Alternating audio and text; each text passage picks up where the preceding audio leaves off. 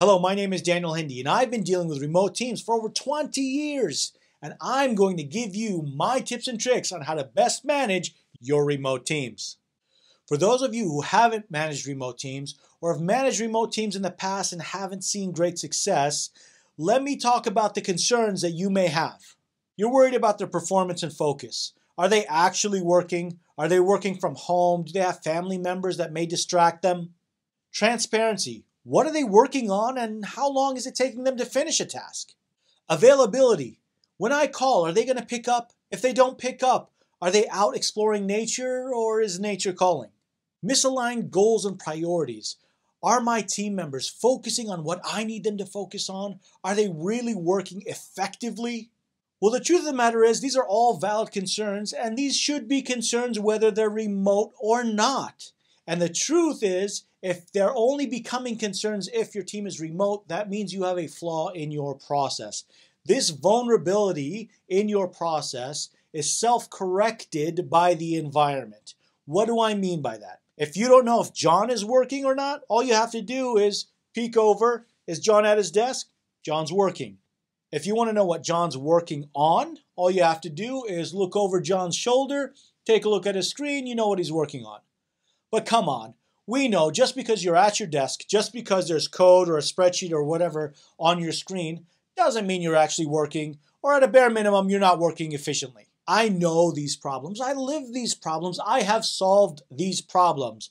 For 20 years, I've been fine-tuning what I do to make sure that I can manage remote teams all across the globe in different time zones in different countries. I've read many books on this topic, watched many videos on this topic, and I've experimented to know what works and what doesn't. I get asked all the time, how do you manage a remote team that's thousands of miles away and make sure that they're productive consistently? Now, if you know me or have watched any of my videos, you know I prefer a mixture. I like a mixture of local resources as well as remote resources. And my team members are dispersed on something called a golden ratio. But some of us nowadays don't have the luxury of having some local and some remote resources. So we need to figure out what is the process that works either way. So it all starts with you. Now, the good news is you're watching this video, which means you've already identified that this is a worthwhile cause. It's a problem that you need to fix, and you're seeking information. So kudos to you. So what needs to change in you? You need to be disciplined. You need to own this initiative and make sure it's implemented throughout your organization. You need buy-in by all the managers at all levels and all team members at all levels. Now, being disciplined could be as simple as making sure all meetings start on time and end on time. I can't tell you how many companies I deal with that have a systemic problem. Every meeting seems to perpetually be late, causing all other meetings to be late, and nobody complains about it. It feels like it's part of the culture, and it's super frustrating. Even if small discipline levels like making sure meetings start on time and end on time will go a long way. Before we continue, make sure you like and subscribe to stay up to date with our latest content. It's free information. What do you got to lose? Communication. Now, I know this is a generic topic that everybody talks about, but it's extremely important. You need to make sure that your communication is not measured by quantity, but by quality. Now, there's something called over-communicating, and I'll talk about that in just a second. But the truth of the matter is, why are open concepts in offices so popular? The truth of the matter is it encourages communication. It encourages serendipitous communication. When you get up, even if you're on your headphones all day and you get up to get a cup of coffee, when you get up and move across the desks, you can hear your colleagues talking about subjects that may pertain to you or not. And even if you think it doesn't, it may inevitably come back to you. So all this information is being absorbed as a community, and you lose this when your team goes remote. So how do you compensate? One way is to hold all hands meetings. Everything that I mentioned for remote teams still apply for local teams as well. They're good practices no matter what. All hands meetings means all hands on deck. Bring everybody into this meeting, all levels of management, all resources, so that they can hear a message from the leaders, specifically the CEO, on what is the goal and vision of the company. What are the current objectives, what we call OKRs and KPIs and so on, of the company as they change, so we all understand that we need to all be rowing in the same direction so we can get to where we need to be. Now, every department head contributes to this meeting by explaining how their department is contributing towards these objectives and goals, so that then the team members understand why they're working on what they're working on. Not just doing what they're told, they understand where they're going. Imagine if everybody's rowing in a ship and you're below deck rowing. You have no idea where you're going. You're just doing what you're told. Keep on rowing. Versus the people above the ship who can see the horizon, see where we're going. It's important for everybody to understand what is their North Star. How do they stay focused on the goals of the company? And from time to time, you need to make sure that everybody's realigned. Now, these meetings generally happen over digital communication, something like a Google Hangouts, Slack, Skype, whatever it may be. And when you're communicating with your team, I encourage everyone, please put a personal, up-to-date picture of your face on your chat profile. Why? When people look at you, they know it's a person. Put your real name, not some screen name. This helps people understand you're dealing with people and not quote-unquote resources. And this is especially important when you're dealing with team members that don't communicate for weeks and months. It's very important that they understand there's a person on the other side of that avatar. And if you have video capabilities, turn on your video camera. Make sure that people can see you. There's so much communication that occurs non-verbally through your body language. Up to 80% is communicated without the words that you are using.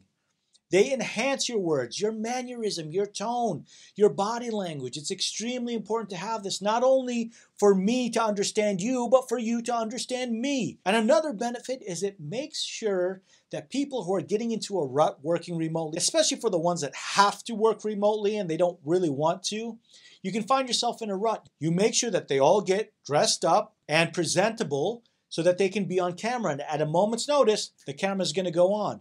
You'll notice people who slowly go into a depressive mode will wake up and stay all day in their pajamas, and this is not really good. So part of that is making sure the morale of your team is up and that they understand it's like going to work. You get up, you shower, you get dressed, and you show up to work. That video camera is a virtual portal into the workplace. Now remember what I said about over-communicating. It's extremely important not to over-communicate. What do I mean by that? Meetings that go on far too long. If a meeting could take half an hour, then it should be a half an hour and not an hour. Too frequent meetings. When you just have meetings and participants that don't care, it seems like they're zoning out or they're checking their emails during this meeting. If you don't need to be here, don't be here. Don't attend this meeting. Excessive chatter on the chat channels where it seems like you can't finish a sentence, you can't finish a thought without somebody interrupting you, chatting you, hey, do you have a second to talk? In some companies I work with, I've instituted a mute hour throughout the day where nobody's allowed to get on a chat channel unless it's extremely urgent, and just allow people to go into deep work. That could be an hour, 2, 4 hours a day. Just make sure that people have the ability to focus without being interrupted. I've even gone as far as having things like no meeting Wednesdays, where nobody's allowed to hold a meeting on a Wednesday, Thursday, Friday, doesn't matter, and have that day dedicated to deep work. That's 20% of your week dedicated to just deep, focused work. I'm going to challenge everybody watching this video to take one point that they've learned and tell us how they're going to implement it in their company and why they think that's going to be the most effective. And if you have a point I haven't mentioned, please put it in the comments below so we can all benefit. Process, process, process, process. Please have a process that encourages productivity, transparency, and accountability. It's extremely important that you follow a system that encourages good results.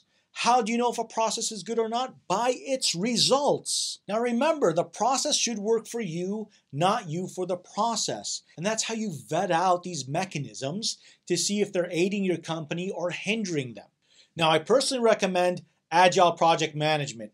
It's dealt a lot with software development. It's a project management system that is meant to encourage productivity, transparency, and accountability, but gives you the ability to be agile and change the direction and change your initiatives and priorities as they ever change in the business. I have a video on Agile Scrum that you can watch to get more details. Now, with any new process that is implemented in a business, it's always important to ease in. Give yourself ramp time to make sure that everybody adjusts to the new process.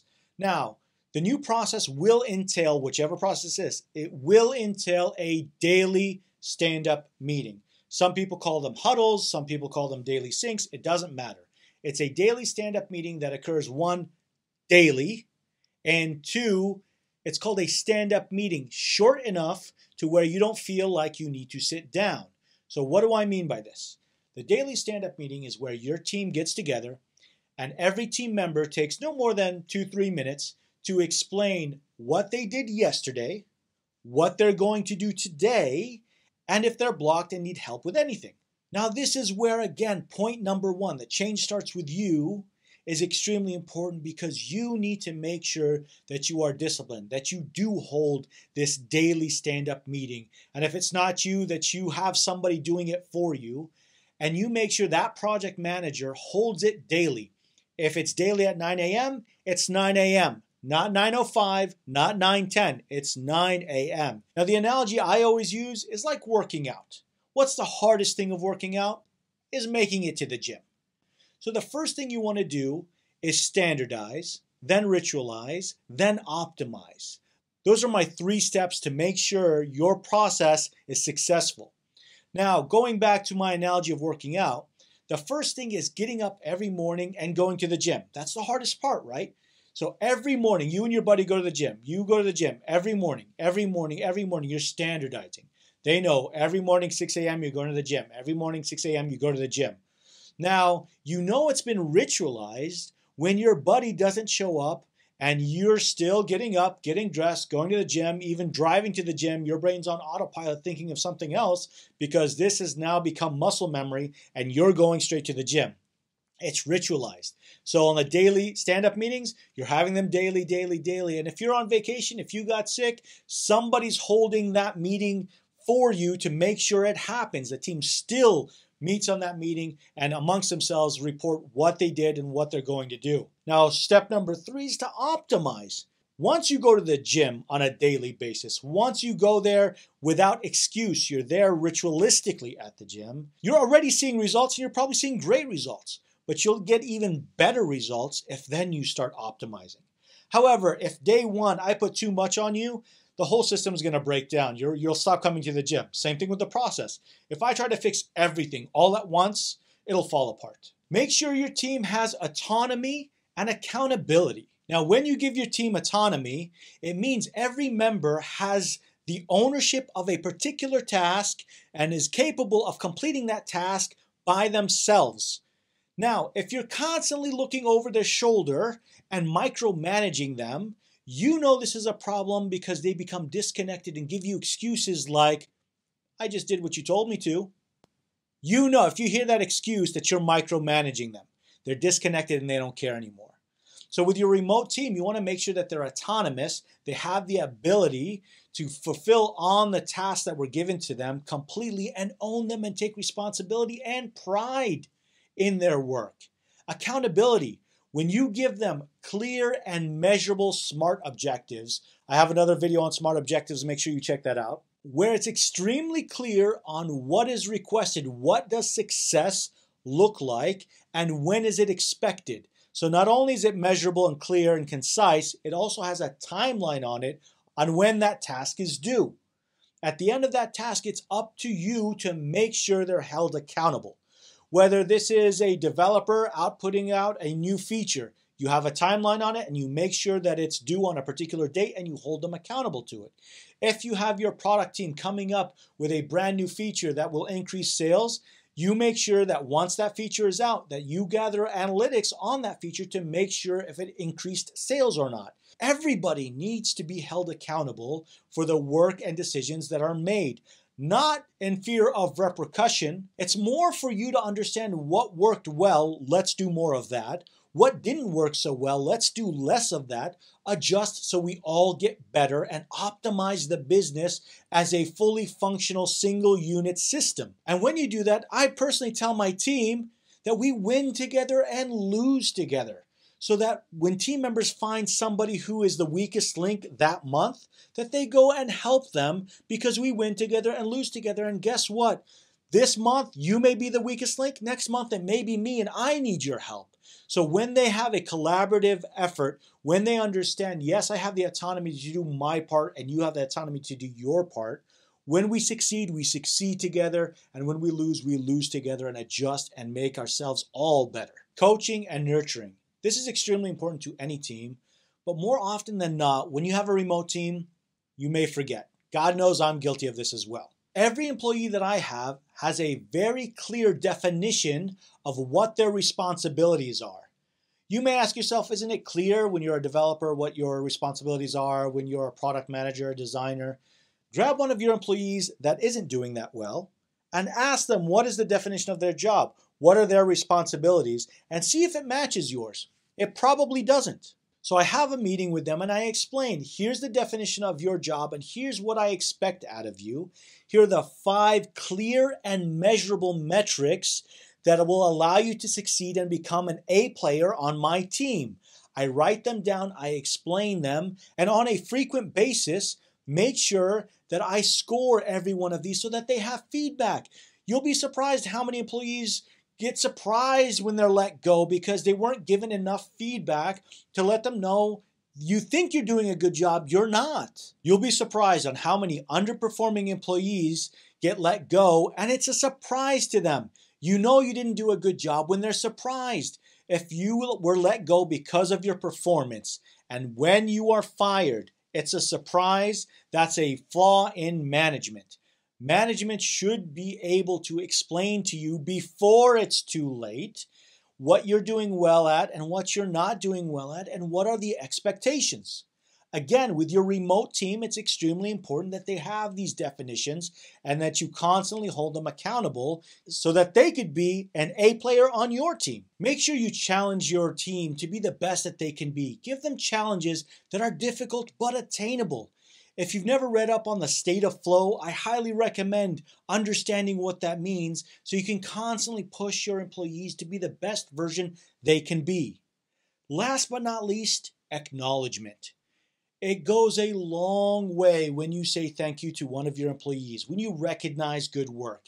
It goes even further when you recognize a team member amongst his peers, and even further when you recognize them amongst the entire company. In the all hands meetings, it's nice to have a shout out period where people can acknowledge work of others and even have an MVP award, an employee of the month, whatever it is that works for your culture, but acknowledgement goes a long way. There's so many unsung heroes. In tech, you have so many QA people who make sure that the quality of the product is great, but they never get recognized for it. There's so many unsung heroes in your team that you make sure that they understand, we understand how valuable you are, and if the rest of the company doesn't, I'm going to make sure that they do understand by acknowledging you and your work in front of others and giving you a thank you and a kudos on the good work that you've done. I hope this video gave you clear and logical steps to best manage your remote teams.